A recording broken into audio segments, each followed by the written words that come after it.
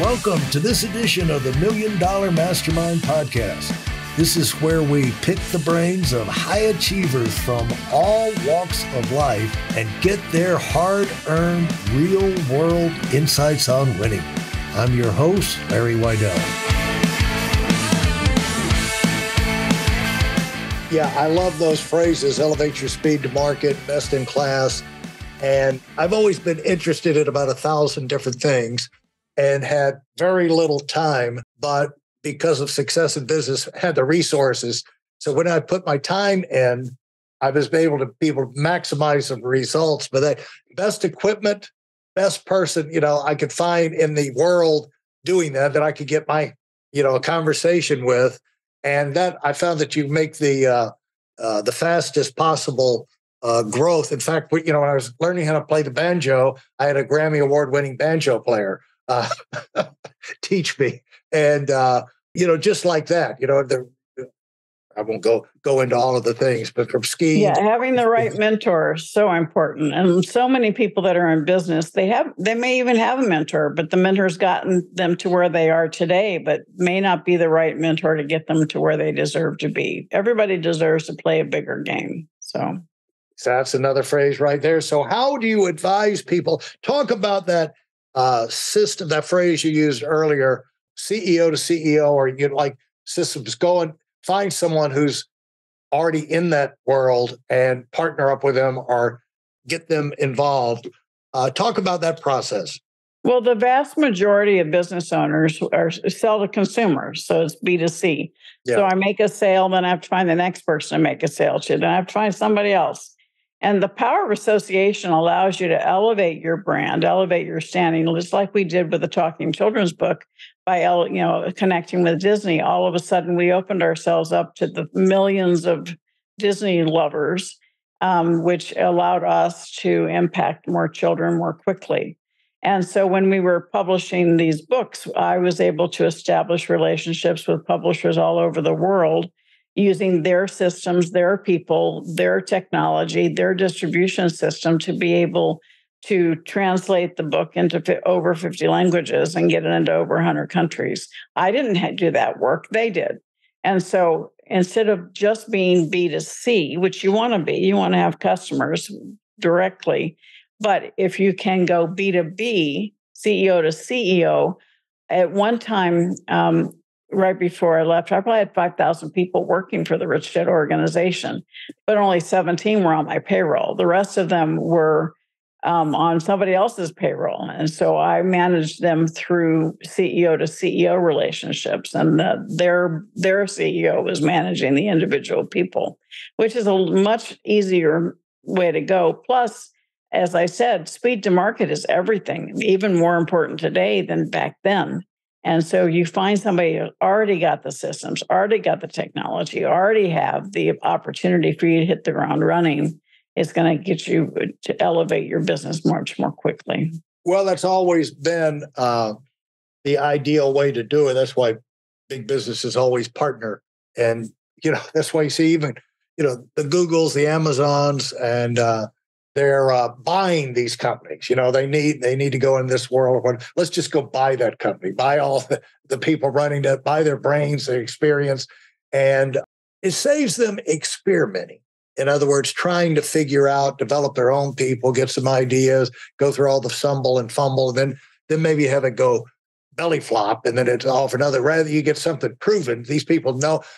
Finding people to know how to make things go. That's really the idea behind this podcast. It's like you want to hear things from people who know how to make things go, and because you got some thinking to do out there. You got a massive amount of work to do, but figuring out things that nobody's figured out before, especially you've never figured out, and getting the information you need, going through that process. The best way to figure that out is to hear from someone who's been down that road.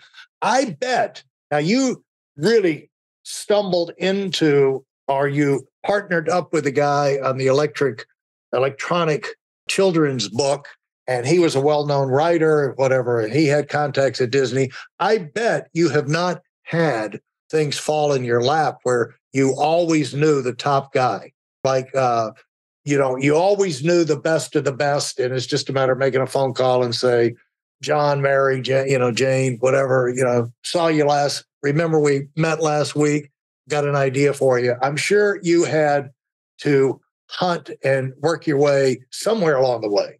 Oh, absolutely. I've always had, the power of association is not an easy thing to do. You have to figure out who's the right person in the right seat in the right chair that's going to be interested in what you have to offer, and you have to do your homework.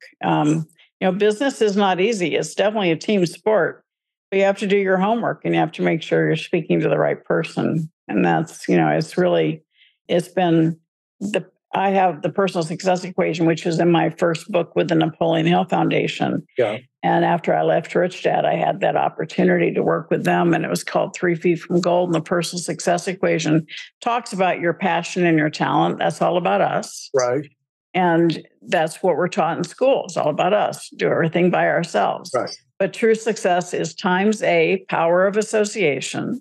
Right? Who's on your team? Do you have a mentor? Do you have people on your team who are strong where you are weak? Making sure that business is a team sport. And then times A, taking action. How many times do we know what we're supposed to do? We just don't do it. And then plus F, faith in yourself, faith in what you're doing, faith that is needed and necessary, and faith that you will succeed. A successful business does one of two things: solves a problem, serves a need. That's it. And if you keep your eye focused on what problem you're solving, what need you're serving, that takes it outside of you personally. And surround yourself with people who share that passion, that have the strengths that you don't have the mentorship, that have been where you want to go.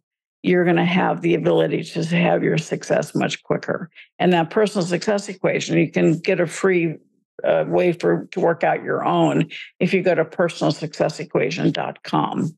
It's free. It's a guide that I've developed. But when I start working with somebody, Larry, I share this on every interview, every talk, but I also use it with my clients, because usually it's the power of association and that confidence that need the most work. Because somebody's been successful and then they plateau. Yeah. And they usually plateau because they've stopped meeting new people. They've stopped networking. They've started growing their power of influence. Yeah. And so when you have the right people around you, the right people on your team, and that confidence isn't there, you have a bad day, they won't let you stay there. They bring you back up. Yeah. And so usually I have people walk through that formula and they can realize, I need to get out. I need to expand my sphere. I need to stand in my own power. I need to be my own hero. And amazing things happen when they start following the formula. Yeah, it's kind of like the Ecclesiastes thing. There's nothing new under the sun. There's somebody that's gone through whatever it is you're facing. They've got a lot to tell you if you can find them. The power of association not only works with people, but I used it when I expanded as my young buck pioneering expansion out of our company. Went from Atlanta, and we were primarily in Atlanta, and I was like one of the second people to expand. And of course, I was broke, had to have a yard sale to pay for my rental truck and to move the family up to North Carolina. But when I went to North Carolina, I had $300 a month to put into an office. And so I said, I want to have the image of the newest financial company in town that's going to probably expand all over the state. I want to be like the next Merrill Lynch, the next, whatever. And so I found I got a tiny little office inside the biggest business complex. It was right next. And so when I described to people how to come to my office, there was the high-rise Howard Johnson, which was where 40 and 85 connected. They had the Corey Business Center, our convention center, right across the street. So I at Four Seasons Mall, which was right next to that, the biggest mall at the time between Atlanta and DC. So I would rattle off the association. They said, yeah, let's meet at my office. It's over by Four Seasons Mall next to the high-rise Howard Johnson, blah, blah, blah, blah, blah, blah. And all of a sudden, I just drafted off of all of their credibility. And I think that had to, you create an expectation by how you put these things together. A comedian doesn't just blurt out a joke. They kind of set it up, put the ingredients together. And so when you go, how did you start the power of association when you're going into something where you're totally clueless and you know that there's got to be somebody out there? Now, like when you went into the cattle business, all of these things probably were already in place on the ranch. Maybe not. But like you go into something not in your comfort zone. Let's say I'm going to go into ranching. There's somebody knows how to make the ranching go. And I've got a cousin who did this exactly wrong. His name was Edward Roberts. He invented the personal computer. Bill Gates and Paul Allen went to work for him at 19 years old, and that's where Microsoft came from. And so he had the world by the tail, but he got overwhelmed with people problems and he sold out early. And he really didn't want to, he liked creating things. He didn't like running big companies. So he got up to about 200 employees. He was pulling his hair out. He was not a patient man. He moved to Georgia, down in South Georgia, where my family, where we all would go down to granddaddies and the uncles and everything. And he was going to be a farmer. So he buys about 5 farms, buys every piece. He reads everything he can on farming. And then he goes out there, totally ignores the grandparents and the uncles, and buys every piece of equipment John Deere had. And he went into farming and did a total belly flop. And that's what he said to me. He said, Larry, I've learned a lesson. Just because you're smart in one thing doesn't mean you're smart in anything else. And he said, it took me millions of dollars to learn that lesson. And so as you've gone out there, like when you started the ranching, how'd you learn about the ranching and the cattle and all that? We brought in the right people. We brought in people who were very connected within the industry here. You can know a lot about cattle, but if you're not, I mean, it's a good old boys club, quite frankly. And people know each other, and they were considered us the rich people coming into this little town. Right. We were not well liked because they felt we were invading them. Yeah. And so, it was like supporting the initiatives in the town, doing a fishing retreat for the kids, all that stuff, trying to elevate our goodwill within the community. But as we started with the cattle ranching, we had to bring in people who understood cattle and not just understood how to raise them, but understood our territory. Our grazing rights is very rocky. It's not, it's not your nice, long, big pastures. Needs a lot of water. People that are experienced in that understand it. We had to bring somebody in that had a good relationship with the Forest Service to communicate and do our grazing plans. So yeah, there's a lot of technical side of it. And we brought in somebody who knew how to do that. To work alongside us so that we weren't because we consider us city slickers, right? So we needed to bring somebody in that knew what they were doing and have them help support what our goals were. Yeah, and it's not that these people, it's not what they cost, it's what it's going to cost you if you don't have them involved. If you have to learn their lessons for yourself. Life is short. Life is too short to learn all the lessons yourself. Trial and error is the best teacher. But that's what I say about having a mentor. Having a mentor is they've been where you want to go. They're going to steer you around those pitfalls, and they're going to open doors of opportunity. They're going to create powers of association that accelerate your success. Yeah, and just like you said there, it's not just necessarily business or technical skill. It's like someone who knows the community, knows how they think, knows how you can come in and get through those hurdles and get to know people and make those fears go away. That's priceless.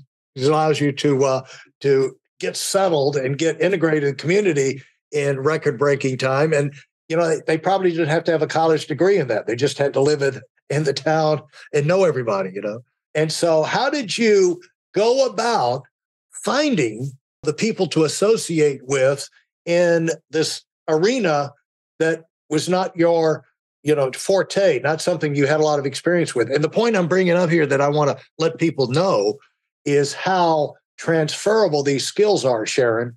It's not just you apply it to business, to finance, or to whatever. It's being successful in any area of life. The same skills like power of association, things like that, Well, strategy may change. Our strategy when we first went in was we wanted to use all local materials. We wanted to use all local people. We wanted to invest in the community. We wanted people to see, that we were bringing in good commerce to the community. We quickly found out the local materials were not the right kind of materials. They were, inferior. And it's like, okay, I guess that's out. And then we found out, one of the days we went up there and half the people at the bar were on our payroll. So instead of working, they were at the bar. So, you get to the point where you have to understand, you got to find, yes, you want to support the community. You don't want to be the big bad wolf coming into the community, but you also want to make sure that you do it and do it properly and do it correctly. And so it takes management. It takes trial and error. And we built a beautiful lodge. It took us 3 different construction companies to get it done. Wow. But that doesn't change who we are. We're continuing to support whatever we can do to support the community, but with our eyes wide open, as opposed to with our fingers. We're no longer doing things with our fingers crossed. So, but it's really important, no matter what you do, any new business you go into, you need to study it. You need to find the people that are in it. You need to see what they're doing that's correct. You need to see what they're doing and the mistakes they've made. And don't go blind, because that's just crazy with it. As much information as there is available today, particularly with the internet, when you want to do something new, somebody's already done it. So learn from them. Do the research. Get studied as to what the mistakes are, what those pitfalls are. Find a mentor to help you make sure it works. Thanks for listening to the Million Dollar Mastermind. If you felt there were any valuable takeaways from this episode, please take a minute and leave us a 5-star review. Your feedback is important and really helps us get the word out to a wider audience. Remember, we have a valuable webinar that is absolutely free. Register for it right now at weidelonwinning.com. Thanks for listening.